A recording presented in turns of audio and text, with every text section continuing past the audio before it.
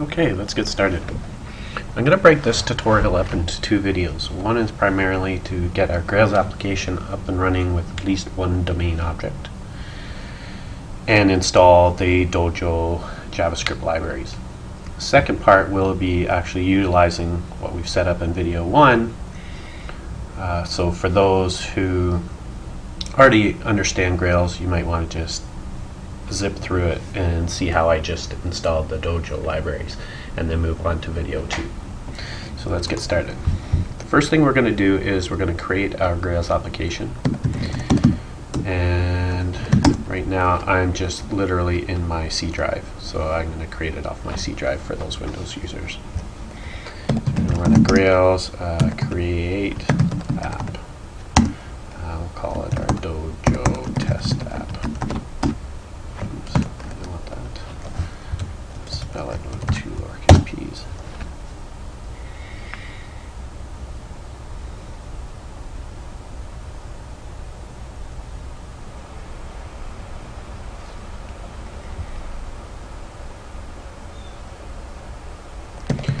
Let's create a quick domain object. Oops, I gotta change directory into it.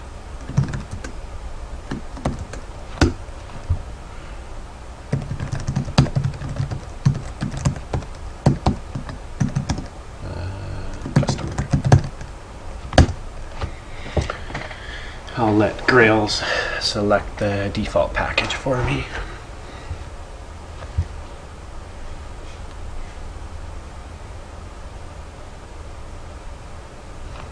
Okay, let's go add a couple properties to our customer domain object.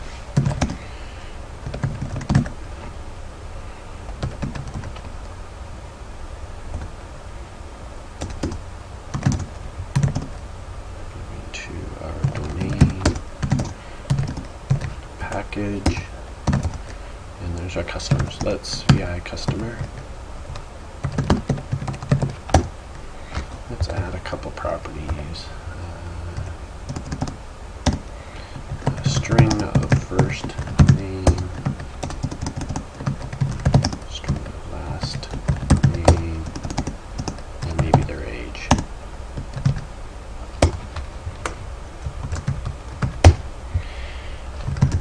Now we're just going to quickly use the defaults of Grails and have them build all our scaffolding for us. So they're going to create our controllers for us, they're going to create our views for us, just for demonstration purposes.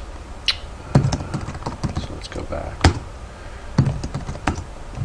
to our root of our project. So we're going to say Grails generate all for Dojo test app. Our package.customers, our domain object. Let's see if that works.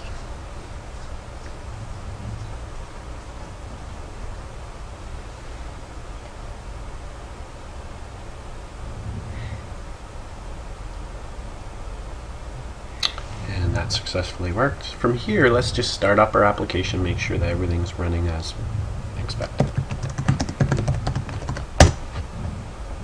We'll see what Grails gave us as our default scaffold.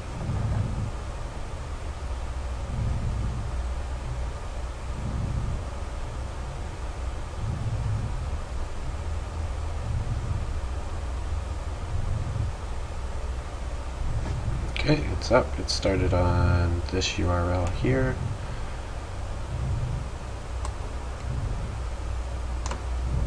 And if I click, this is what Grails gave us as our default scaffolding. Here's our controller, so we can literally go in, select that. We got our age, our first name, our last name, the database ID for that record. Let's just make sure it works by creating new. I'm going to make somebody 44 years old. And this guy's name is Jimmy Johnstone.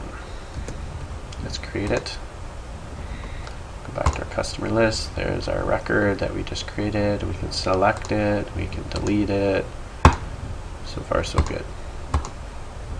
Okay, so next we have to install our Dojo libraries. So I've downloaded it and dropped it into a directory on my temp, and it's Dojo release 1.5.0, so I'm going to copy that, and I'm going to go to our Dojo test app, and under web app you're going to find a JavaScript directory, and I'm going to paste it in there. Looks like it's about 11 megs if you wanted the full Dojo library.